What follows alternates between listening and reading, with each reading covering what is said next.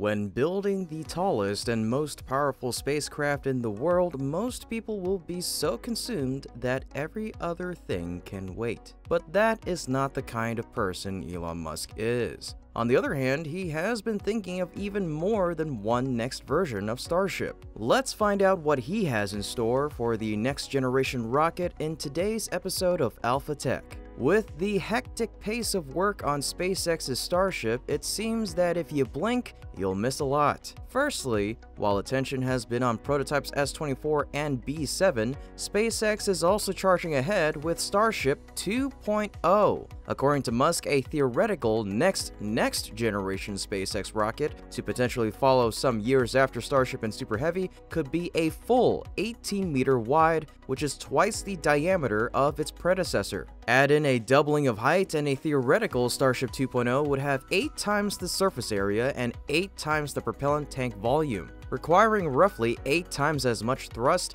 and making the vehicle 8 times as heavy as Starship 1. Assuming that the Starship successor retains its fineness ratio of height and width, an unlikely end result but still interesting to ponder nonetheless, the vehicle would measure around 18 meters in diameter and a terrifying height of around 236 meters, which is more than twice as tall as the Saturn V.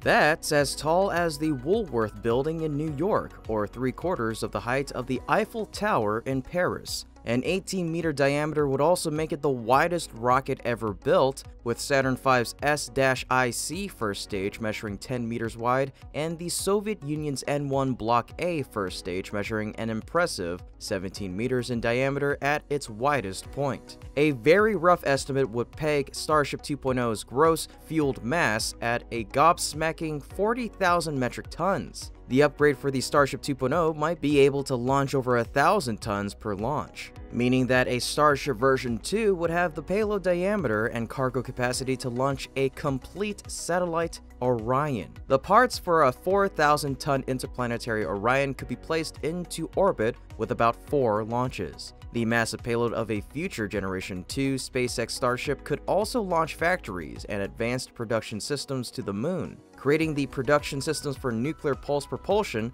on the moon would remove concerns about nuclear radiation from a ground-launched Project Orion. Creating a nuclear pulse propulsion capability would enable manned interplanetary, manned gravitational lens range missions, and manned interstellar missions. Importantly, Musk will be able to attain his Mars targets faster with this larger and more powerful Starship. The capacity to lift more goods per trip will make delivering the supplies needed by the colonizers faster by reducing the number of trips required. The number of passengers every batch on Starship 2.0 will also grow. The current Starship passenger capacity is estimated to be 100. However, Starship 2.0 could have a passenger capacity of up to 1,000.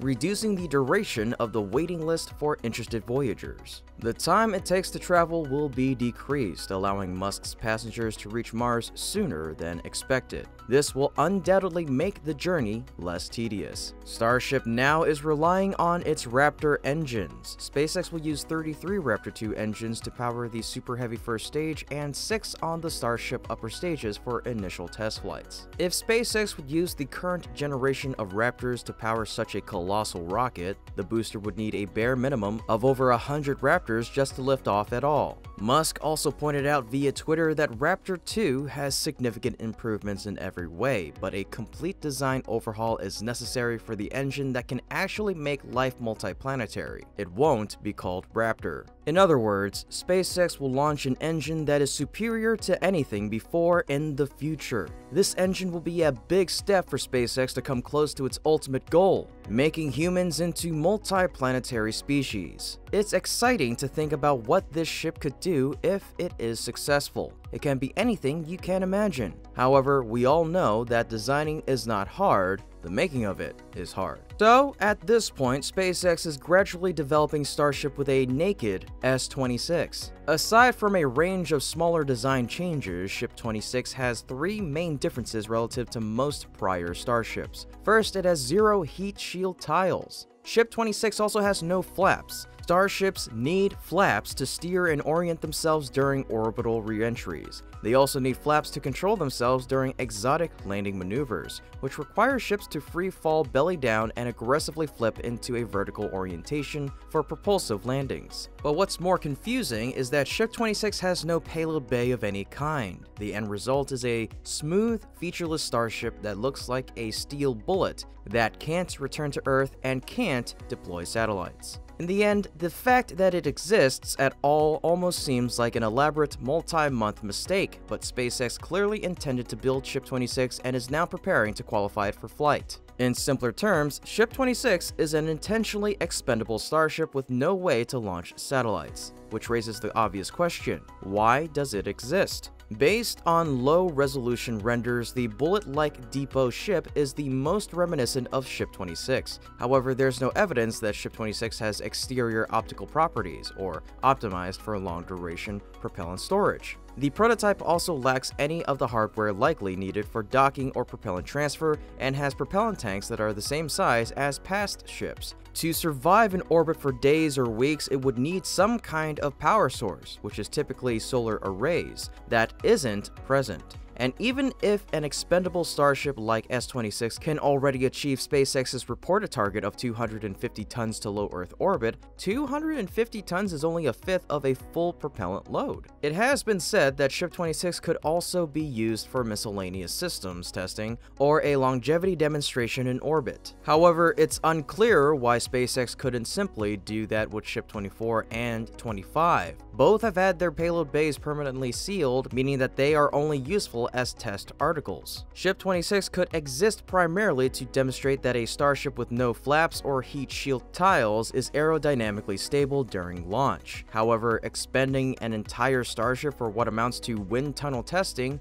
would be extravagant. Finally, a variant that is sure to be launched soon is the Starship HLS. Lisa Watson-Morgan, manager of the Human Landing System, which is the HLS part, program, in a presentation at the annual meeting of NASA's Lunar Exploration Analysis Group, or LEAG, or League, said SpaceX has been a fantastic partner on HLS so far, with close cooperation between the company and the agency.